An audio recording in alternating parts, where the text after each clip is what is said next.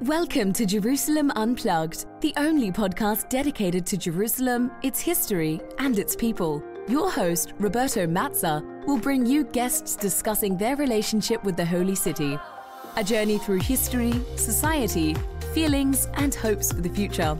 Follow the podcast on all social media platforms at Jerusalem Unplugged.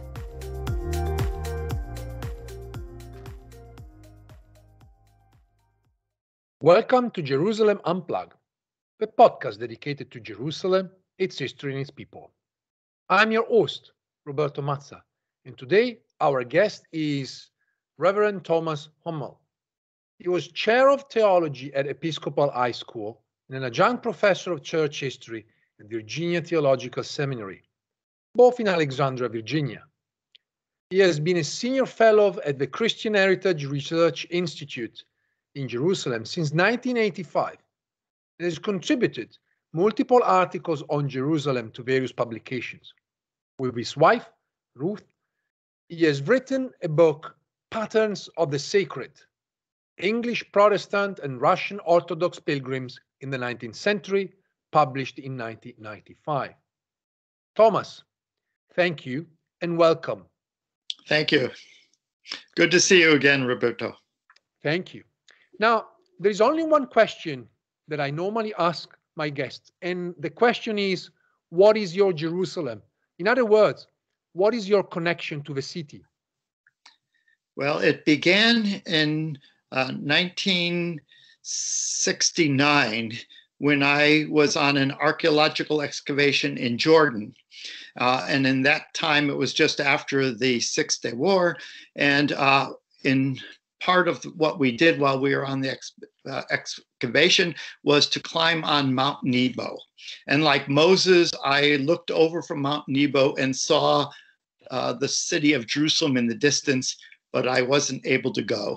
So it wasn't until 1985 when my wife got a grant from the Holocaust Survivor Network to come and visit Jerusalem while she did a 2-week study program.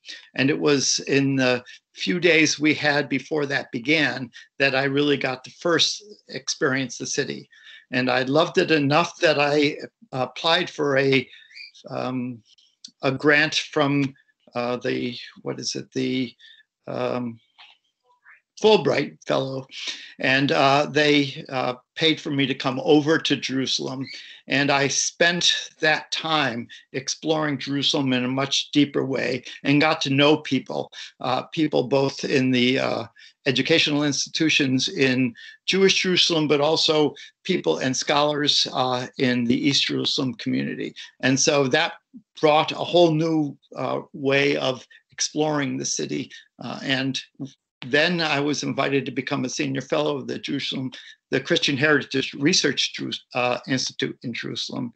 And it is at that point that I began to come to Jerusalem every year and participate in various conferences and other ways of exploring the city. So it's been a long and very fruitful relationship with me, or for me. Most of your work focuses on pilgrims and pilgrimage to Jerusalem. So I was wondering if you can tell us, what does it mean to be a pilgrim? What is a pilgrimage to Jerusalem, particularly for Christians? Well, that's a good question. And there are so many books written about it. And I think I would want to contend that, at least for Christians, there is a way of understanding the pilgrimage to Jerusalem that is somewhat unique. And that is that for Christians, I would argue that it is a sacramental act. It's a way of coming to the city and to have an experience that allows you to interact with the Jesus who was living there, but also the transcendent resurrected Jesus who's spiritually present in the church. So it is an experience that is understood by Christians sacramentally, but because Christians have a diversity of ways of understanding the sacraments, there's also many distinctions between the various branches of Christianity about how the pilgrimage experience is to be understood. I know in your work you talked about the history of pilgrimage. So I was wondering if you can tell us, when did Christians start making pilgrimages, traveling to Jerusalem, since the beginning of Christianity? Well, one of the first pilgrims to go to Jerusalem was Origen. And he went to Jerusalem because he was studying and writing about the Bible. And he wanted to have an experience of the geography of the places that were mentioned in the Bible as a way of giving some kind of context to what it is that the Bible was saying. And so I call these exegetical pilgrims the people who go there to see the land and to understand the Bible as a result of having this personal experience with the land. But that's that early generation, and it's the next generation when Christianity becomes authorized and Constantine becomes a Christian, that Eusebius of Caesarea, who is the bishop of Caesarea, but also oversees Jerusalem, and Constantine himself decide, for theological reasons as well as political reasons, to make Jerusalem a center of Christian presence and to create that way of looking at Jerusalem, which we now call the Christian Holy Land. Out of curiosity, if we look at antiquity, who were the pilgrims? Men, women, wealthy, poor? What they were looking for going to Jerusalem? Well, I'd like to think of pilgrimage in terms of three different types of pilgrimage. The exegetical pilgrimage, which are those people who go to look at the places where the Bible took place and to become inspired by that, but also to have a greater understanding of it. And frequently, those are people who had a kind of a scholarly interest. Another kind of pilgrimage would have been what I call the ritualistic pilgrimage. And Roman Catholics tended to pick up on the ritualistic pilgrimage as a kind of central feature. And these are the people who go to Jerusalem and want to experience what it is that Jesus experienced in his life, and do it by having kind of ritualistic activities in different places that were significant in the life of Jesus. And so the way of the cross becomes one of the ways that this ritualistic pilgrimage takes place. And as you stop at each one of these stations of the cross, you get a kind of a story about what happened there, a prayer about appropriating that into your own spiritual life. But also the ritualistic pilgrims, the Roman Catholic pilgrims, tended to view it very much in a way of penance. That is, if you were a sinner and you went to Jerusalem and had this experience, it was a way of atoning for sins. And that just as you would go to confession and get penance and work that out, so going to Jerusalem was an act of penance, which could alleviate the sufferings of purgatory, but could also encourage your faith in such a way that you would be kind of transformed by the experience. And the third type of pilgrimage I tend to identify is what I call the pilgrimage of touch, the idea that when you go to these holy places, that somehow the activity that has happened there, the incarnation in Bethlehem, or the resurrection in Jerusalem, or the crucifixion on the Mount Golgotha, if you can go to those places, if you can touch those places, that there is some kind of sacred energy that is implanted there because of what happened, and that you can you can access that energy, that spiritual energy that can come into you. And if you are a person of faith, that opens you up to what it is that spiritual energy can give you. And so each of those types of pilgrimage, the exegetical, the ritualistic, and the tactile or the touching type of pilgrimage, I think all Christians, and probably other faiths as well, have those experiences. But each type of denomination, the Orthodox, who tend to be tactile, or the Roman Catholics, who tend to be ritualistic, or the Protestants, who tend to be exegetical, they tend to focus on one of those as the kind of the main one and appreciate the others. But it's that one facet of pilgrimage that captures their attention most. Fascinating. So I was wondering, in your work, have you come across interesting stories related to perhaps specific pilgrims, whether men or women, who visited the city of Jerusalem? Yes, well,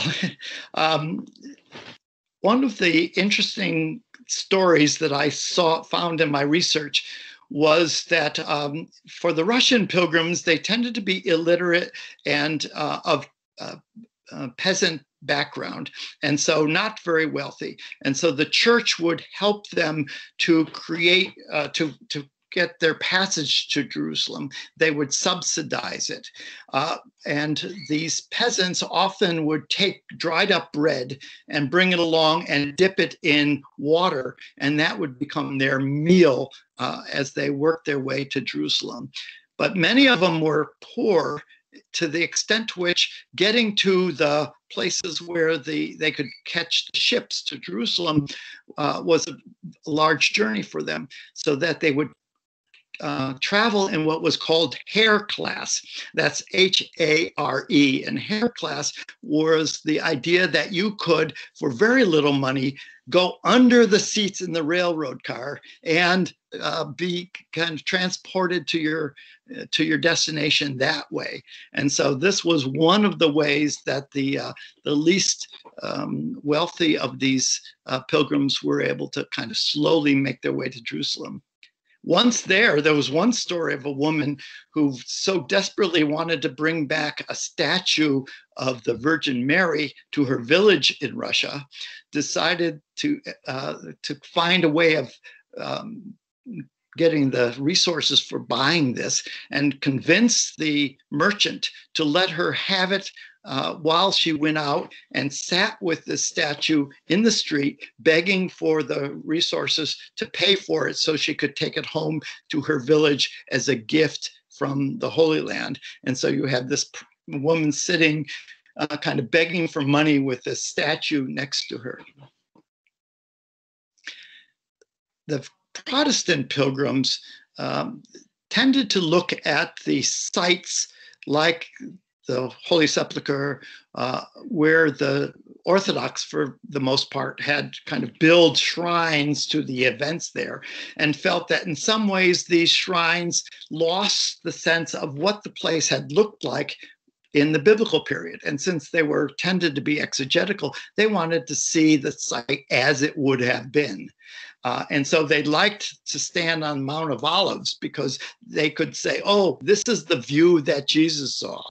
Or when the Garden Tomb opened in Jerusalem, and there was a set of tombs that looked like the tombs that Jesus would have been buried in, and they could go into those tombs as opposed to the what had become the Holy Sepulchre, they found that to be much more inspiring. So you get this kind of the Garden Tomb complex becomes something that is created to provide a place for the Protestants to go and feel, oh, this must have been what it looked like. Must be what it felt like to be where the tomb of Jesus was at the time of the event itself.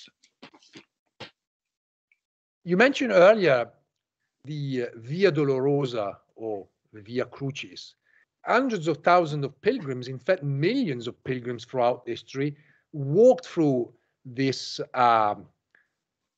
pattern of streets throughout Jerusalem, and every now and again they stopped in order to remember sort of one of the events described in the Gospels. But to my knowledge, that way of the cross is very much a Franciscan sort of invention. I was wondering how pilgrims react to the reality that that may not actually be the real way of the cross. Does it matter to pilgrims that what they see, what they touch, may not correspond to the real object, the real place that belonged to the time of Jesus? I tend to think it doesn't bother them that much, especially the way of the cross is in many ways an experience that Roman Catholics would have in their own parish church, right? Where they would have the stations of the cross in their own parish church, and they would be used to walking through those stations of the cross during Holy Week.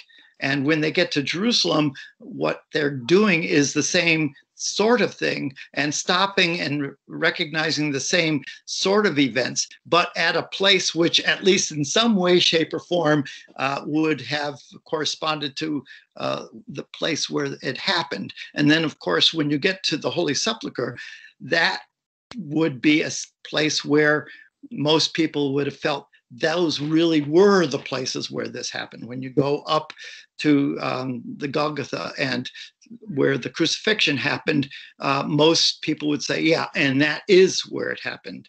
Or when you go to the tomb and you enter into it and you touch the spot of where the tomb of Jesus was, they would say, yes, that's where it happened. So there would be places along the way that might be a little dubious, places where you stopped, but the whole geography of the city had kind of altered over time.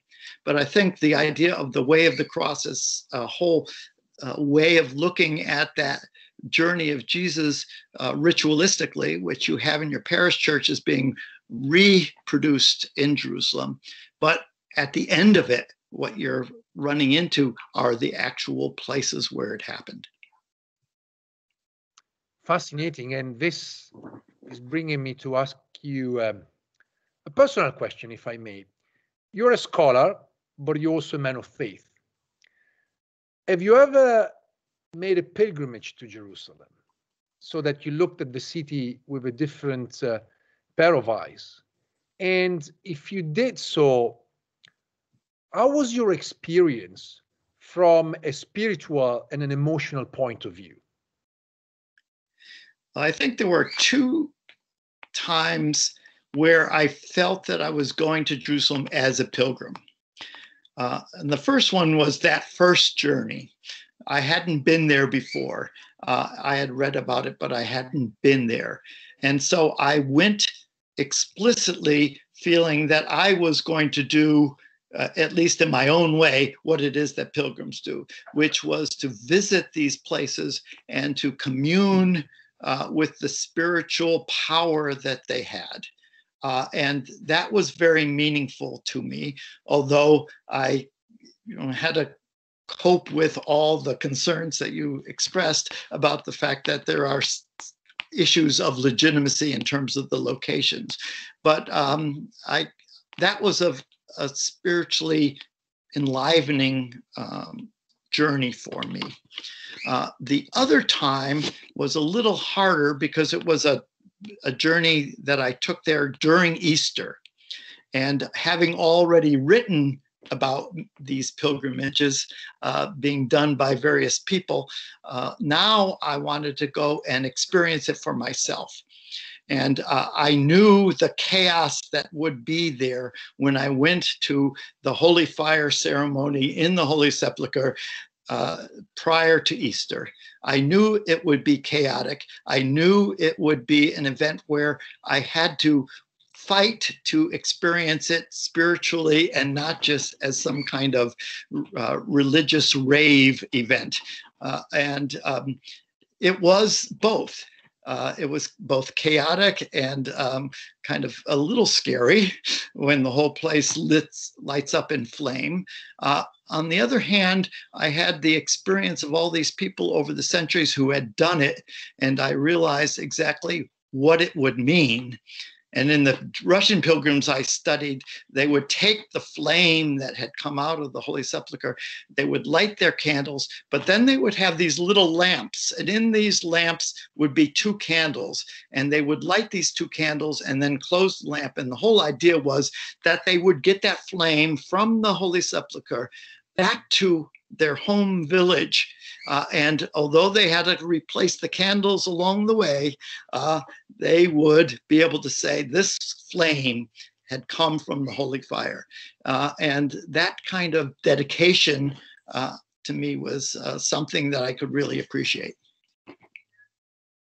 You mentioned earlier that your first visit was in 1969, if I'm correct. So right after the Six-Day War, right? No, that was when I saw it from the distance, but didn't get there. The first visit was 1985 when I actually 1985. I want to take you a little bit further down memory lane. How was Jerusalem in 1985 when you visited? How did you feel going around the city? Well, this was before the Intifada, and it was a time in which there was a kind of period of openness between the Israeli authorities, who had taken control of the old city in 65. They had slowly started to feel that they could kind of dialogue about this city and appreciate the various communities that found it to be holy. I think there was a greater diversity of opinion about it at that time. It hadn't broken down into 2 kind of warring camps. And so initially, there was a lot of openness and an ability to kind of talk to scholars on all sides of the question, but also to talk to individual people who tended to visit the 2 communities, East Jerusalem to the west and West Jerusalem to the east.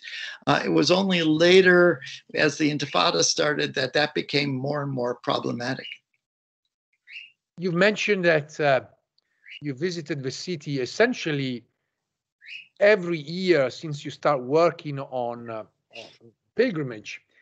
I was wondering if you can give us a sense of how, through your eyes, the city has changed. Oh, well, it's changed in a number of different ways. It's changed demographically. The number of Christians living in Jerusalem has been diminished to a great extent. And so that the indigenous Christian population in Jerusalem is shrinking, and more of the Christian presence in Jerusalem is being imported from outside. There is also a kind of a fractionization.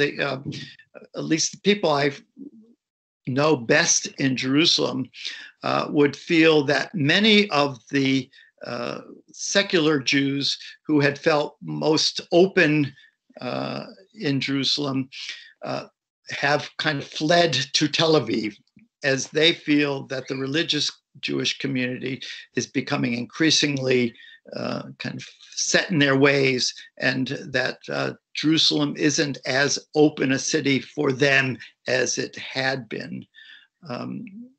So all those changes, the Jerusalem quarter when I first went was a thriving multi-ethnic place. It had predominantly a Jewish population, but it wasn't as rigorously Orthodox as it is now.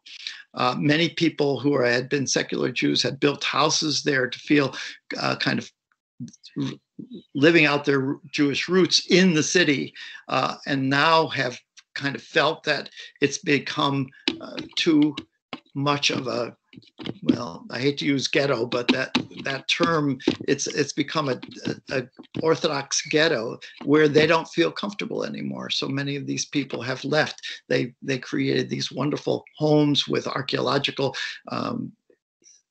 digs in the bottom of them that they had sponsored.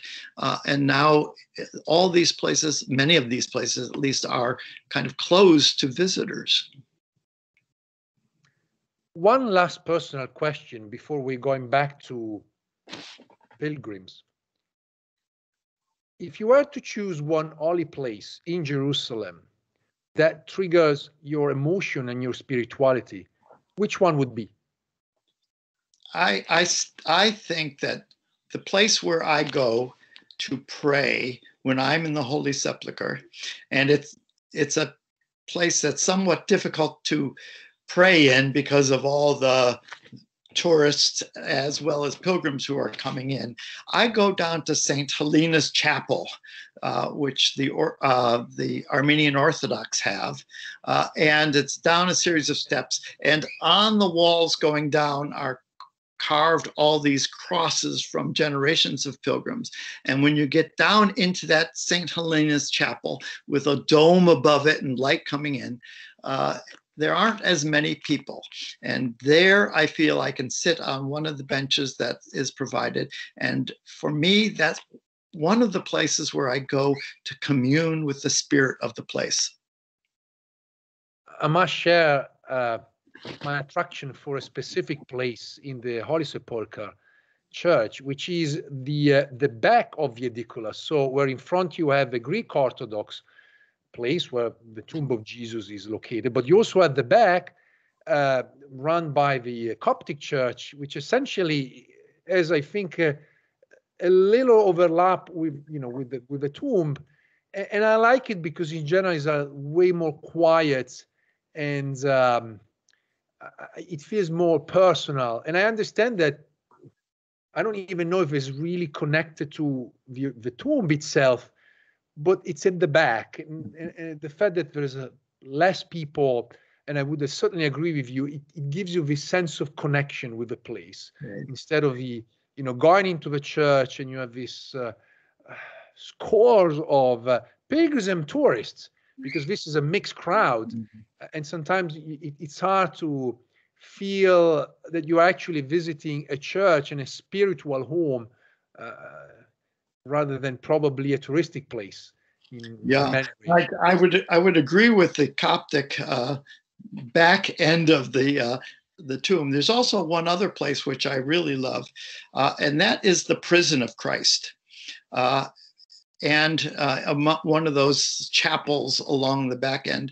And that when I first got there, actually after the first Intifada, there was an icon that was in that prison chapel. And the tradition was, and an Orthodox Frida told me about this, that you could put a candle through the grate, because it was grated off at that point. Could put a candle through the grate, and sometimes the Virgin's eyes in this icon would be open, and sometimes they would be closed, and sometimes they would be crying. And that was supposed to be the Virgin's commentary on what she felt was happening politically in the city, right? When the eyes were open, there was hope. When the eyes were closed, it was not very good. And when she was crying, some horrible event had happened. This is a fascinating story that I didn't know, and I think many don't know, but there's so many of these little stories that really add to the experience of visiting, again, either as a tourist, but also as a pilgrim. And I think this adds up to the overall experience. We are going to take a short break. I would like to invite you to join our Facebook page. Click like and follow Jerusalem Unplugged.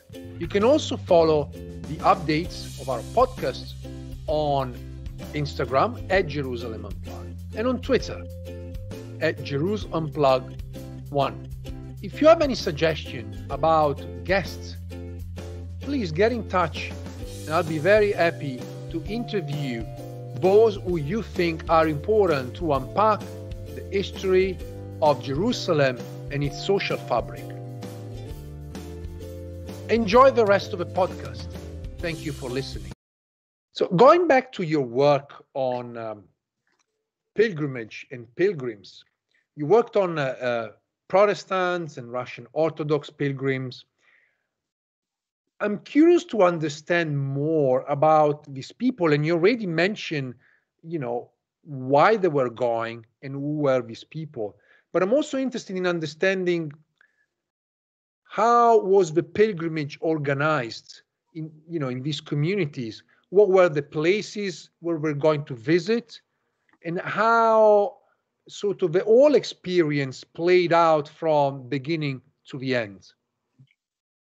Well, let's just look at the English Protestant pilgrims for a moment, because a number of things happened that all of a sudden brought these Protestants to the Holy Land, because Protestantism had tended to look at pilgrimage, and especially the penitential pilgrimage of the Catholic Church, and felt that that was kind of inappropriate. So for many centuries, the Protestants didn't look to pilgrimage to Jerusalem as something all that significant. But in the 19th century, with the development of the steamship, all of a sudden, the idea that you could travel over there in some comfort became a big selling point. And because the upper class British had this tradition of traveling to the classical world and finishing their education with these classical tours, the middle class tended to look at the possibility that they could finish up their kind of cultural education by traveling to the lands of the Bible, because the Bible was kind of the core text that they had grown up with. If the upper classes grew up with the classical literature as their core texts, the middle class grew up with the Bible as their core text. And so they could go and visit the land of the Bible, and that would be something particularly meaningful to them. The steamship made it technologically possible. But then, because more and more people wanted to go, Cook's tours arose and made it possible for this to become something that was easy to arrange. And so those people who went on the Cook's tours, who were called by the others cookies, they would be transported to the port of Jaffa. And then they would be unloaded, because the ship couldn't dock, so they had to be unloaded. And one person talks about being thrown into one of these little boats that came aside like a sack of potatoes. You went off the ship and into one of these boats, and then you would be taken to the port of Jaffa. And there the Cook tours would set up tents outside, or if you weren't in a Cook tour, you'd go to one of the hostels there. And if you were on a Cook tour, then you really had the advantages of your guide and all the expenses were kind of prepaid. And so you just had to follow the program. And that included being taken initially by donkey and other means to Jerusalem, camping out along the way with all sorts of great food being provided for you, including beer that was imported from Britain. If you weren't, then you had to kind of work out how to hire somebody to be your dragoman, your guide and interpreter for the event, and find a way to safely get to Jerusalem, because there were bandits along the way. And so the cookies had a big advantage over these more independent travelers. But if you were coming in as an English Protestant tourist, you would go to Jaffa, and then you would make your way to Jerusalem. And there are all these stories about people making the journey. And if anybody who's even driven to Jerusalem from the coast knows that you end up on these hills and you can look down at the city, and there's these huge valleys before you get there.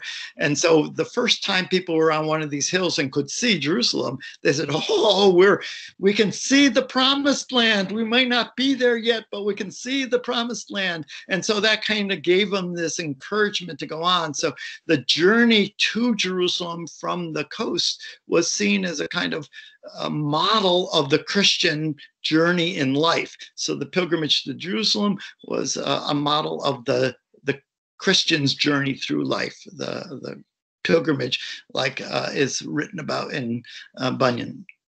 So that's basically the early perspective. Once the railroad came in, then you could take a half a day and get there on the railroad, but that was different. Once you were in Jerusalem, then there were a whole host of places that were it was expected you would visit. Of course, you would go to the Holy Sepulchre and see the Golgotha, see the rock, the stone of unction, see the tomb, journey to Zion Gate and see the upper room. You would obviously want to take a journey to Bethlehem to see the place of the Nativity, the cave of the Nativity. You would want to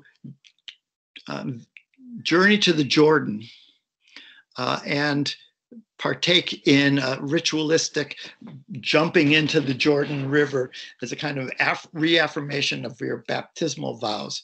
The Russians, when they got there, had a grand old time because they bought their shrouds in Jerusalem and brought them with them.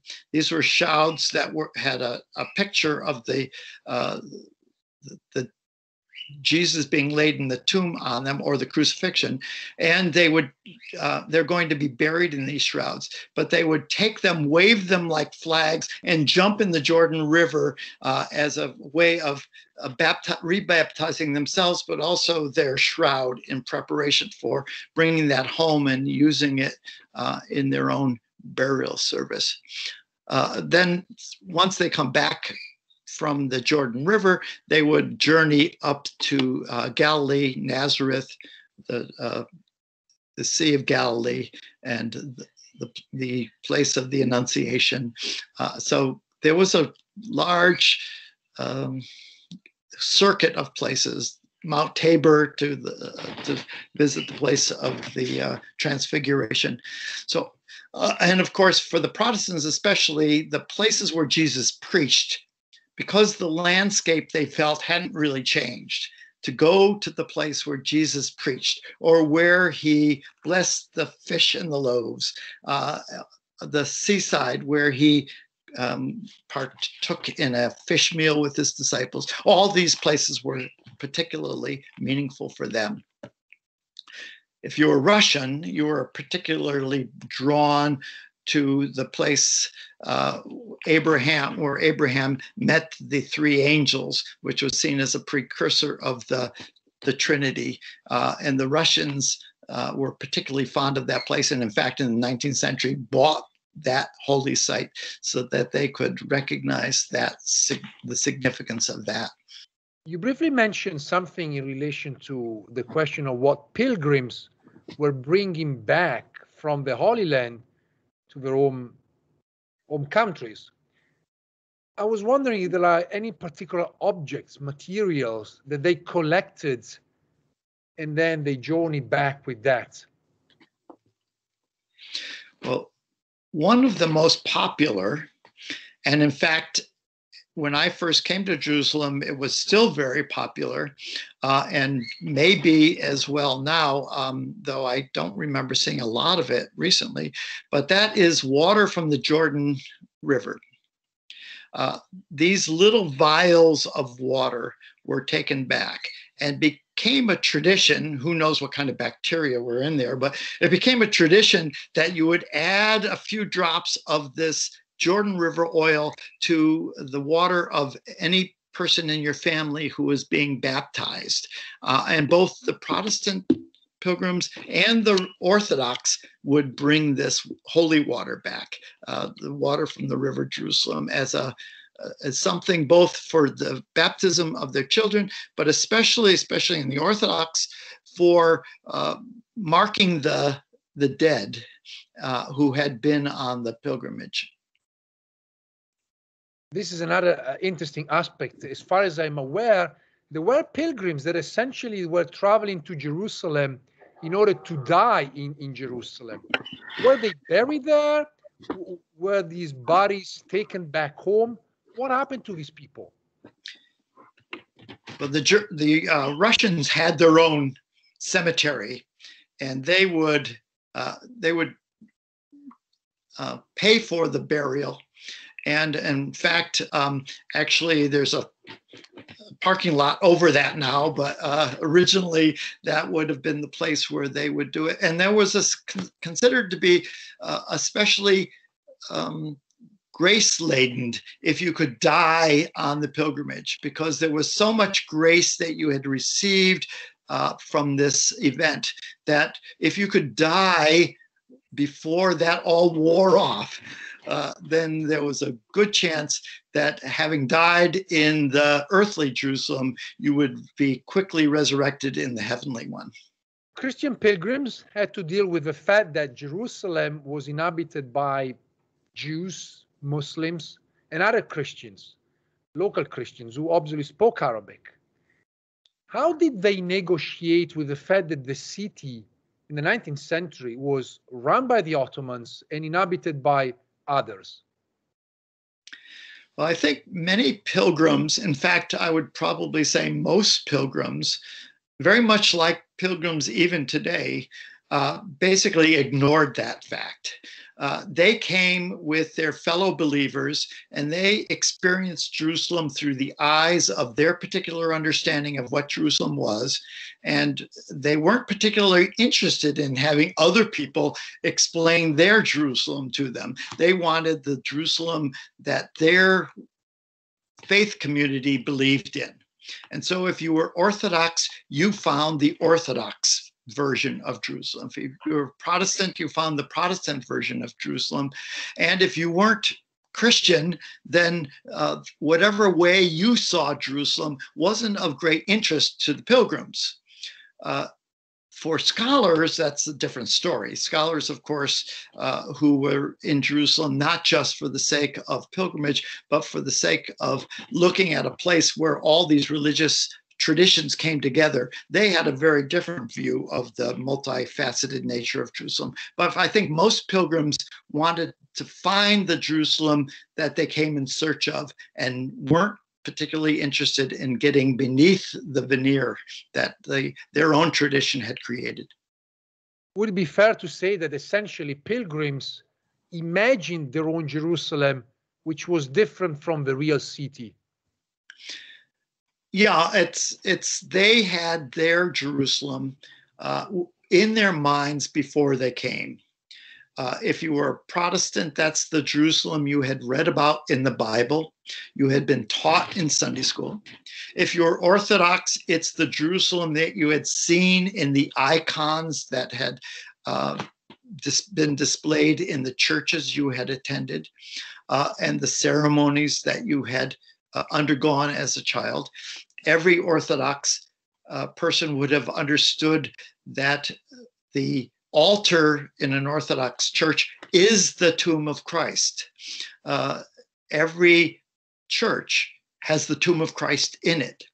And so when you go and see the tomb of Christ in the Holy Sepulchre, then you're seeing the archetype of all the tombs of Christ you had seen in your own life up to that point.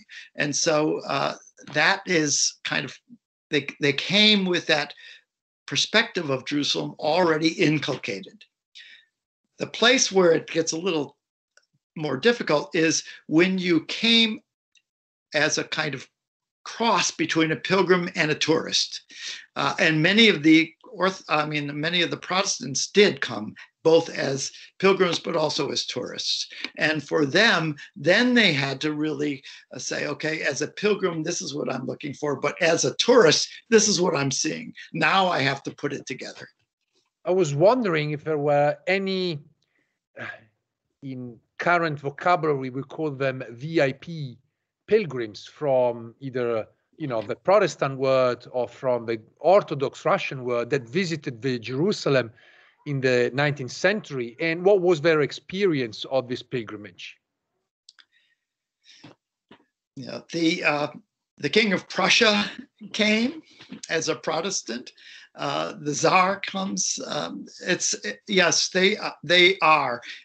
But they come predominantly as people who are representing the faith of the population that they represent. And although they may have had political negotiations along the way, they were there because they wanted to take the sacredness of that spot and help legitimate their place in the political and religious hierarchy of their own communities. So a Protestant King of Prussia wants to be seen as a Protestant, and in fact helps pay for the Lutheran church in Jerusalem. Those royal visitors from the Russian royal family who come sort of want to be their own versions of Helena, the mother of Constantine, who had originally come as a pilgrim and had built churches there. So I think those royal visitors were predominantly coming to represent their own interests and their own communities. There were diplomats who had a slightly different agenda.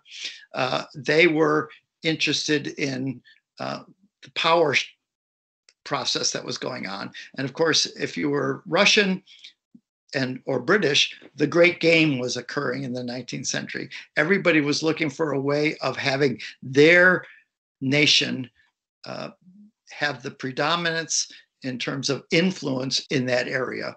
The Russians were hoping that as Ottoman power shrank, they would be the power that represented Orthodox interests. The British wanted to be there because they wanted to protect their access to India via the Suez Canal, etc., from Russian encroachment.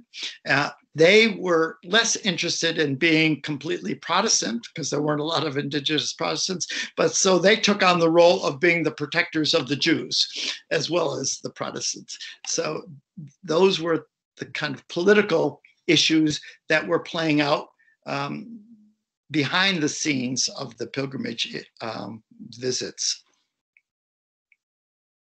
One last question. You mentioned earlier the objects that these pilgrims brought back to their own countries. But there's also another aspect about Jerusalem, and that is the image, that these pilgrims have acquired spending time in the city itself. What kind of Jerusalem they brought back? What is the memory of these pilgrims that might have been encapsulated into writings or representation or even objects? Essentially, what is the memory of these pilgrimages?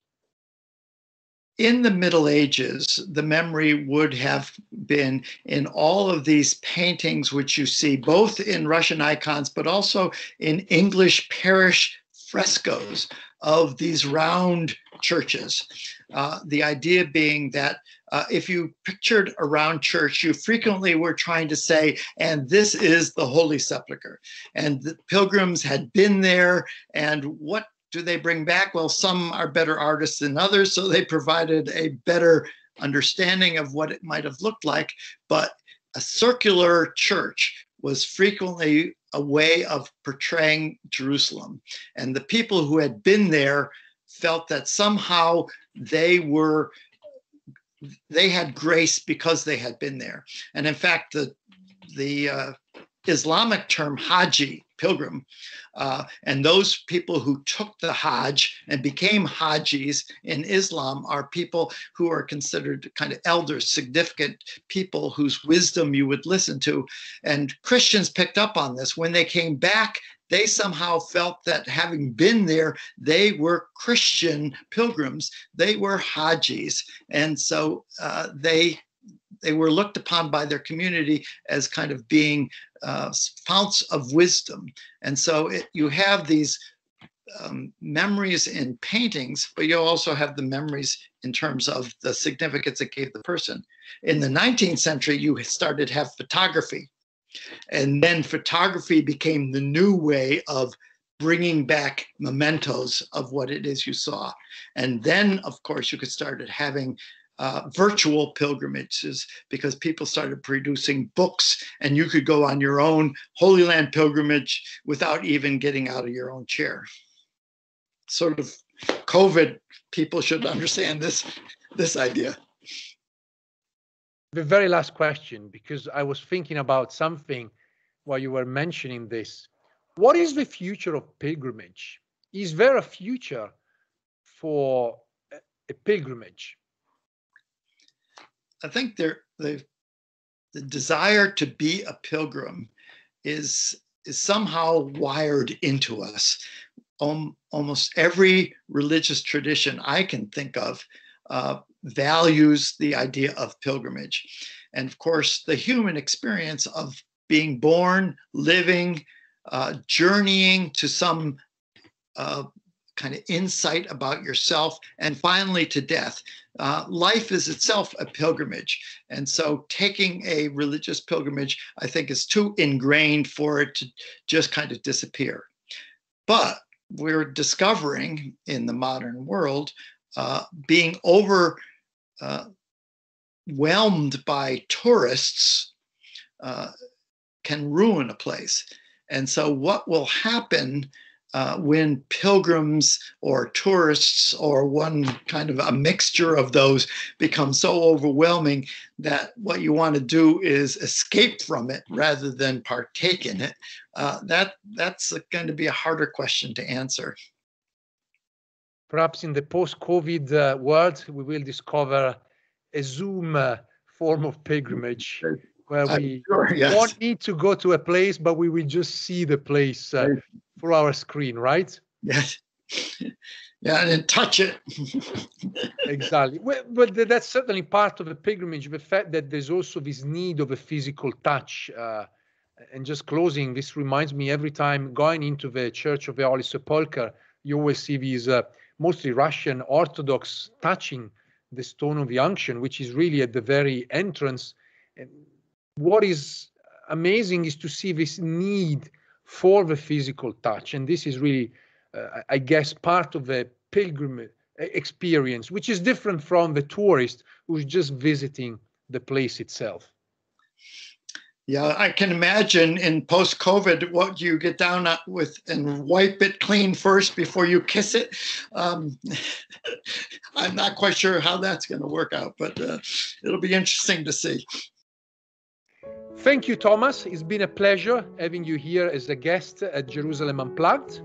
I wish you well, and I want to just tell all of the listeners, please to join us at our Facebook page and also Instagram and Twitter accounts. And get ready for the next episode of Jerusalem Unplugged. Thank you.